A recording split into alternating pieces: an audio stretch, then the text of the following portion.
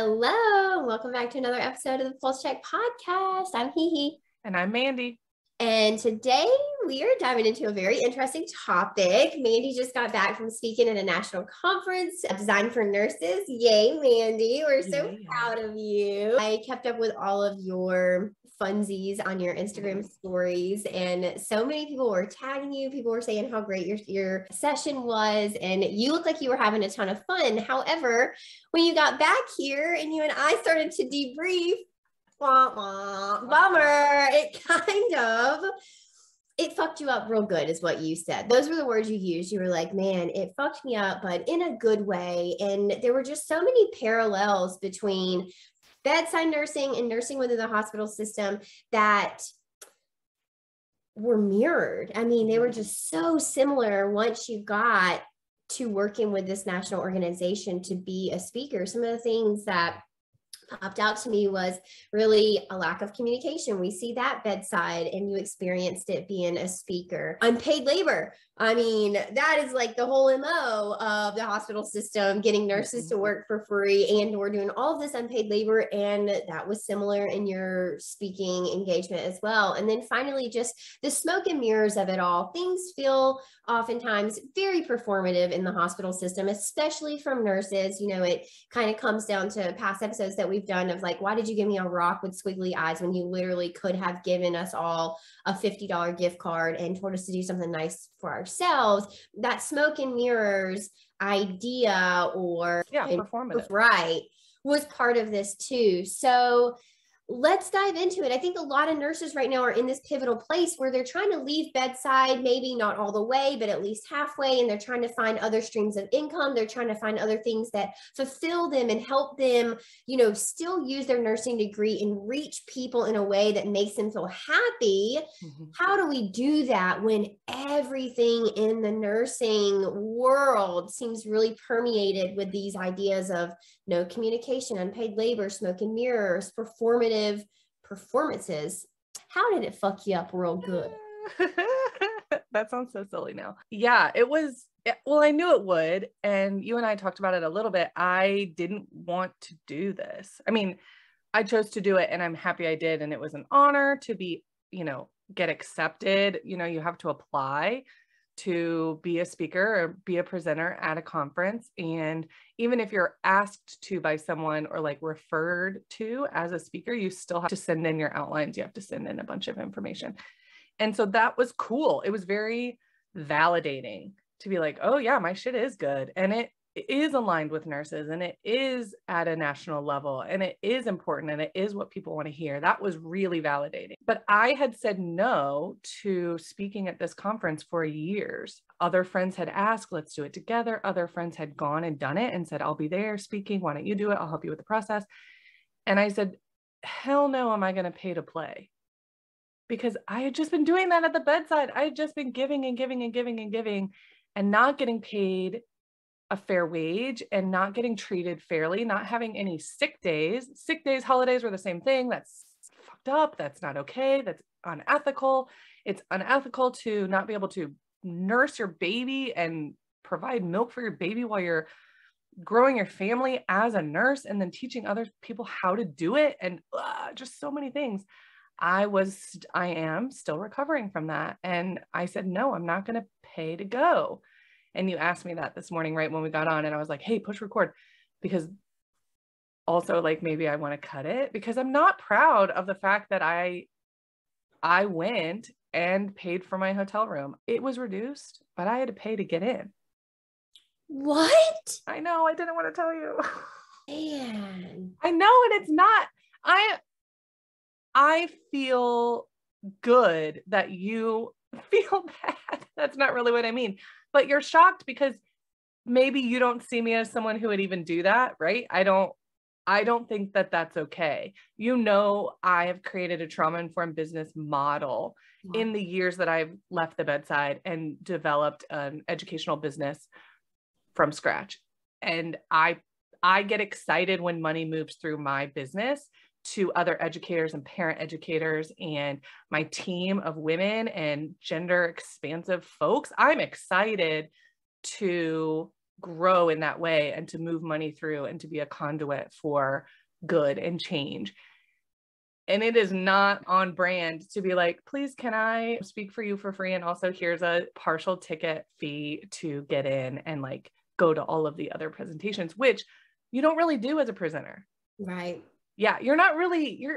I felt like I could be one or the other. I could be an attendee or I could be a presenter, but it was really hard to switch my brain into learning and like I had 2 presentations at the conference and it was hard to switch in between. So I would love to hear from listeners on Instagram if you are presenting or want to incorporate that into your nursing resume. You're like away from the hospital gig or grow your away from the hospital gig. I want to hear about it and like where you're going and how does it feel to be asked to provide your own way there.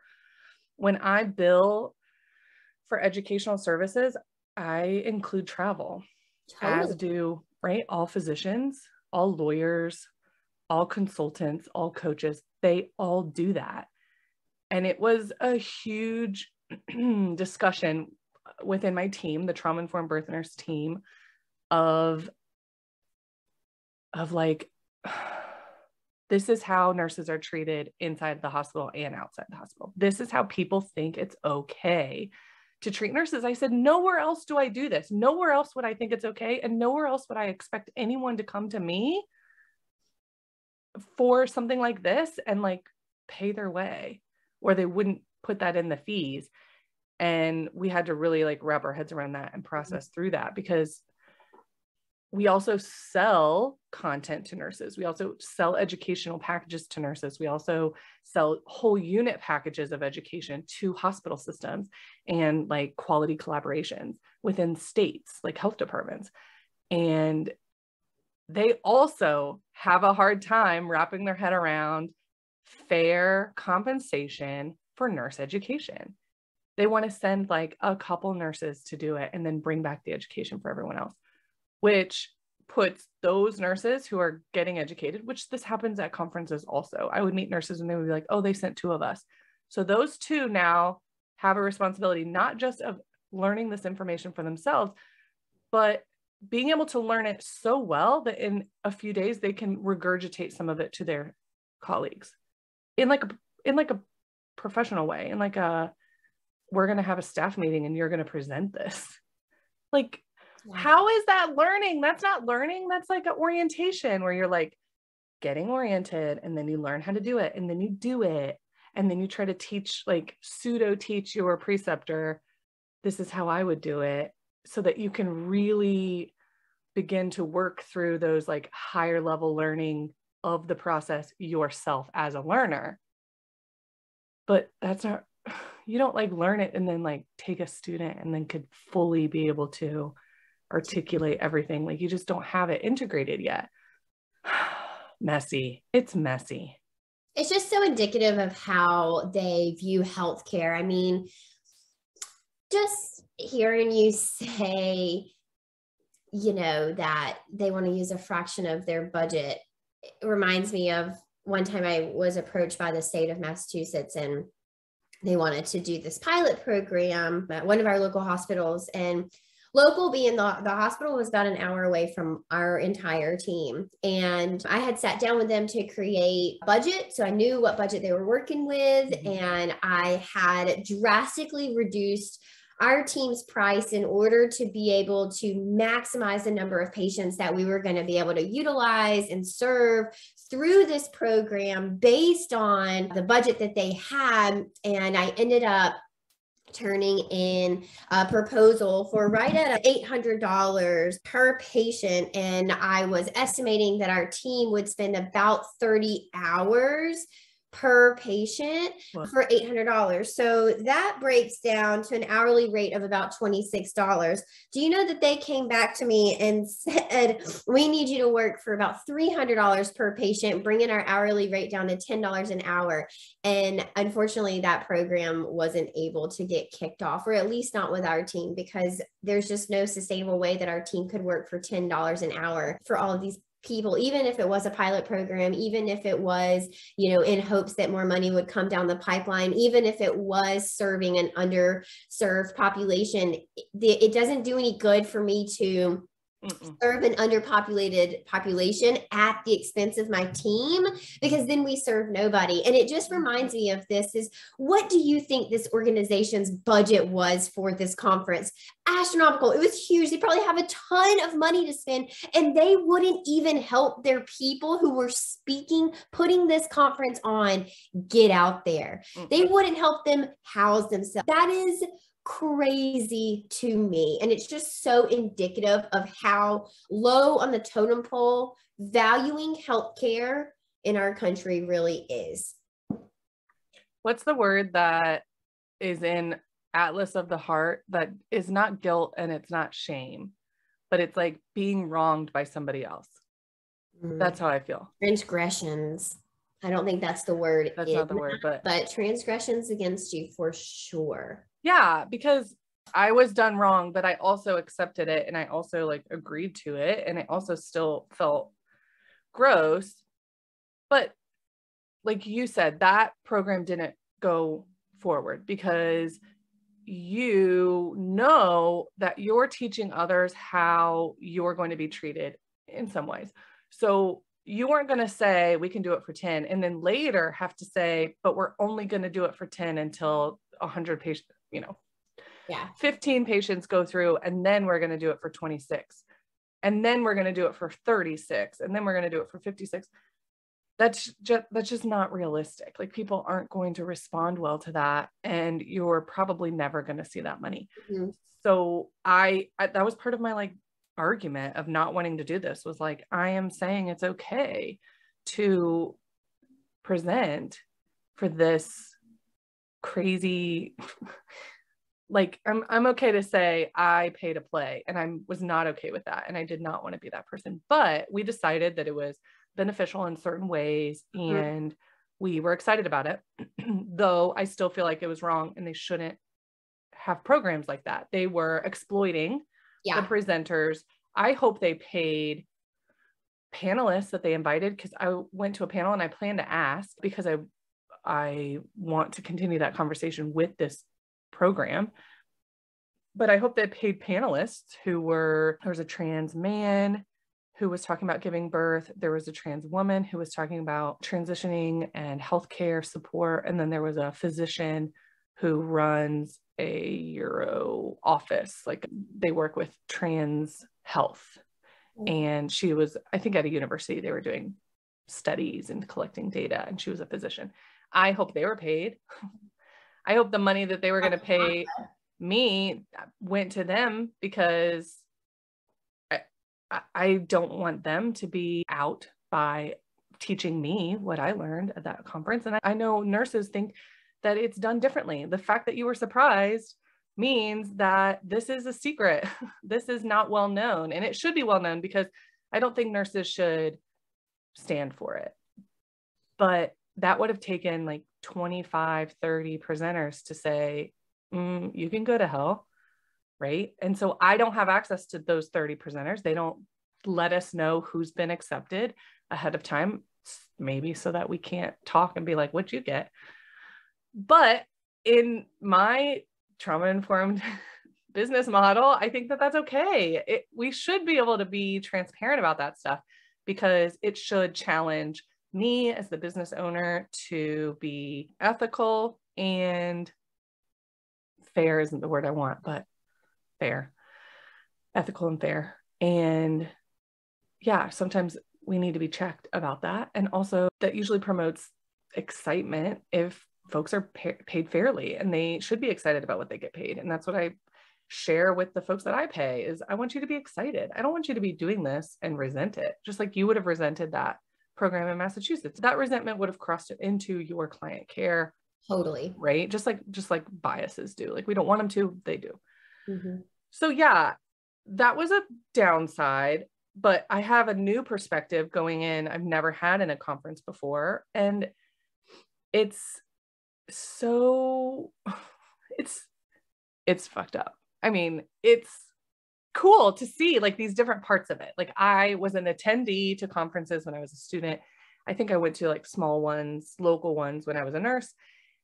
And then the pandemic was like a perspective shift for everyone. And now as a business owner, a trauma-informed business model business owner, as I'm trying to be, I have made changes in my business that have not been modeled to me, and done that with a team where we've had to like figure it out and think like, how do we be transparent? How do we be ethical? How do we be fair?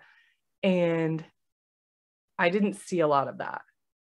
But like I went to go talk about trauma-informed care. So I shouldn't have expected to see it. I just saw that there were missing pieces of information, like you said, communication. And there was no welcome committee, there was no meet and greet, there was no communication about where you should check in, who the other speakers were. There was no camaraderie around helping speakers actually meet other speakers. So all your speakers are your change makers in this industry. These are the people who have the goods. These are the people who are talking about these progressive subjects that we want to be on the loudspeaker. Yet this organization, being a national organization, having national reach, didn't take the opportunity to intentionally put all their change makers in a room and say, here's your magic dust that we just sprinkled on you. Go change the world. Instead, it almost seems, and who knows if this was, you know, really behind kind of their actions, but it almost seems intentionally they kept you apart. Maybe they didn't want you to talk about who was getting paid what. Maybe they didn't want you to talk about X, Y, and Z. But in my opinion, a better approach would have been to put all of your change makers and your speakers in a room at least a couple times throughout this conference to say, you guys are the go-getters. You guys are the golden child. You guys are the people who have the means and the resources and the willpower and the brains to do this and to move our industry forward. We gave you no agenda. We just wanted you to have 3 hours to talk amongst yourselves, to network, to get together, to get to know one another. And that mark was really missed, I think, with this conference. Yeah, for sure. And the magic sprinkle is like food. Just feed us. Just like put some food there. Simple. Real simple, and a show of respect and a show of appreciation, which would be very small. And I'll give that feedback. Like I'm happy to give that feedback. I expected it because I've seen it at other conferences, but maybe these conference leaders hadn't been to other conferences outside of nursing. And I think that's an important distinction. So if there are presenters that are listening that want to learn about conference, go to a conference outside of nursing, level up your standards so that we can all level up standards for each other inside of nursing, because I'm doing that. And now when I'm asked to present, I ask, what's your anti-racism plan for your company? And what's the required education that everyone has to take? Who's teaching inclusivity and gender expansive language in your company?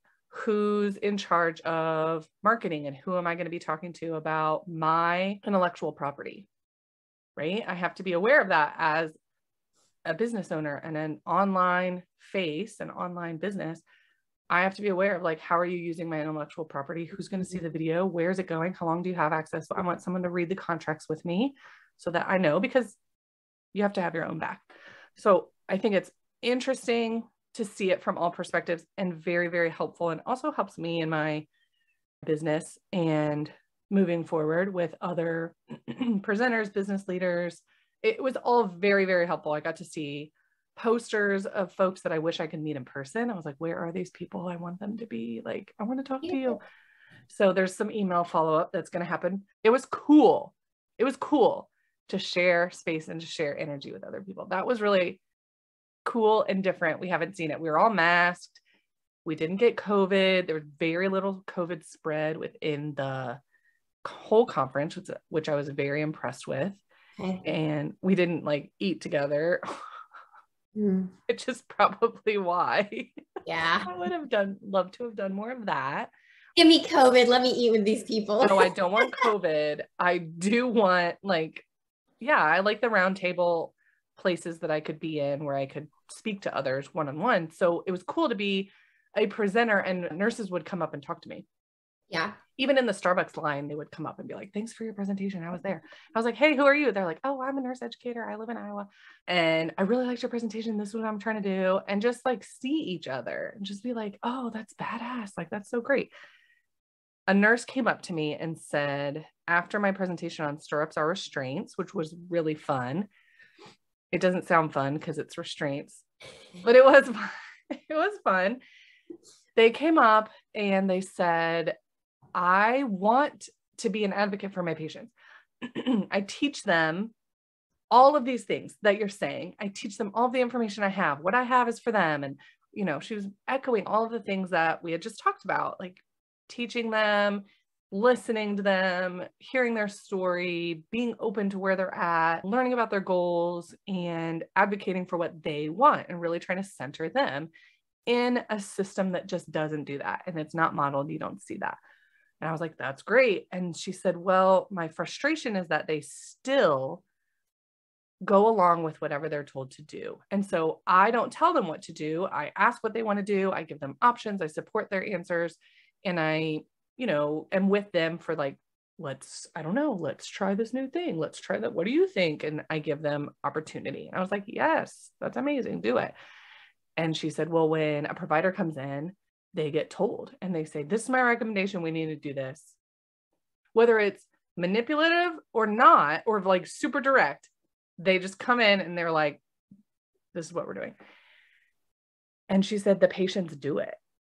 Wow. And I'm like, no, you don't have to do it. I'm here. Like all this work and all this time and all this education and all this like patient centering that the nurse has done. She's like, it gets washed away. They just do what they're told. And she was upset about it. And she said, what do we do? And this was in my role play. Like we had a patient in my role play who finally just turned over and put her legs in stirrups. And I was like, yeah, I know that happens. It happens all the time. And I tried to just open her perspective to, you know, one of the hardest parts about being a nurse is that we don't get to see the outcome of our work. We don't get to see what they go do at home. We don't get to see that they educate their whole family on what we taught them. We don't get to see what difference we made in their lives. We don't get to see what happens later. We don't get to see the end.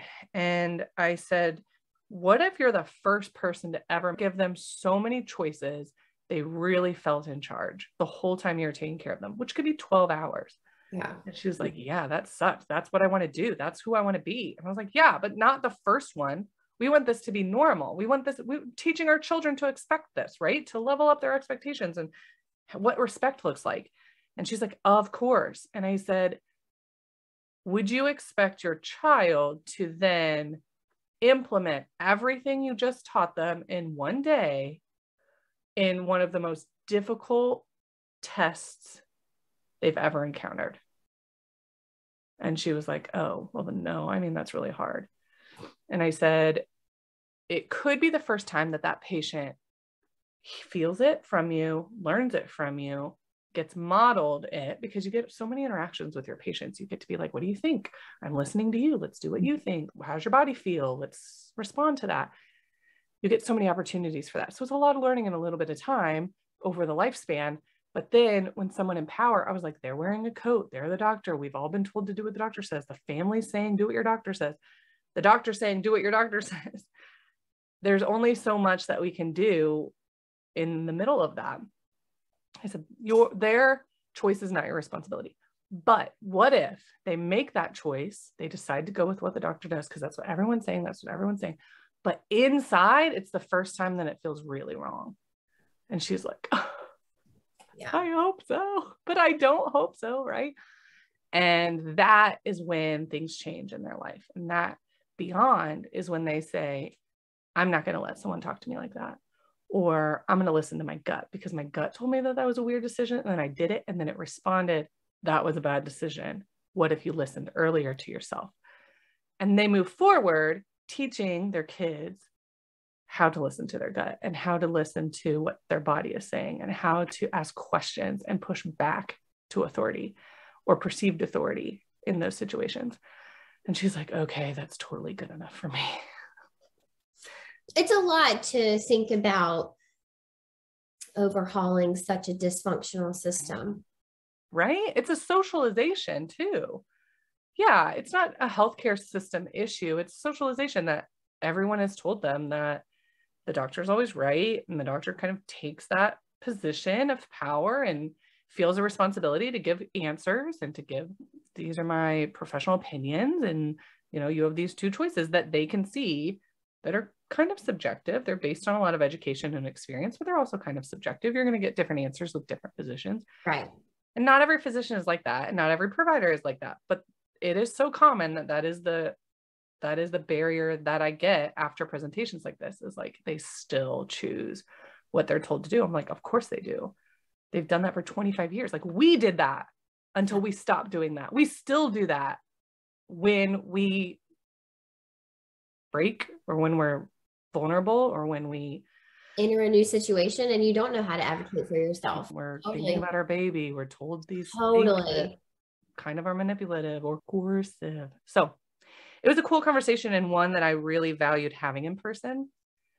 That was really cool. It was really cool. So I will be doing more conferences. I really like it.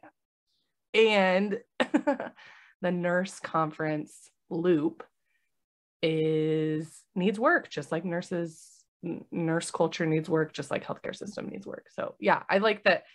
I appreciate that you tied those together in a way that's super understandable and makes me feel less like, oh, I really got taken. I really feel like I came out with a lot, but we did put a lot into it: money, time, resources, all that.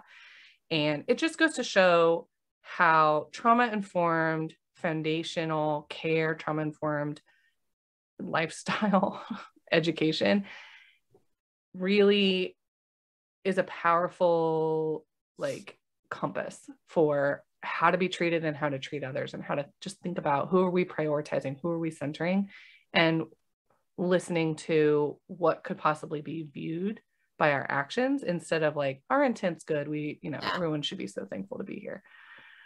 It just, it's everywhere. It's mirrored in everything, and I see it everywhere. It's even at that big fat conference that we went to, and that new perspective was super cool. So I'd love to hear if others are thinking about taking their topic and going out to conferences and starting to apply, or even local conferences. There's a bunch, and, you know, getting your feet wet in that new territory. I would love to talk about that on this podcast. So find our little form on pulsecheck.podcast on Instagram, fill it out, and we'll have you to talk about it, have some coffee with you on our show.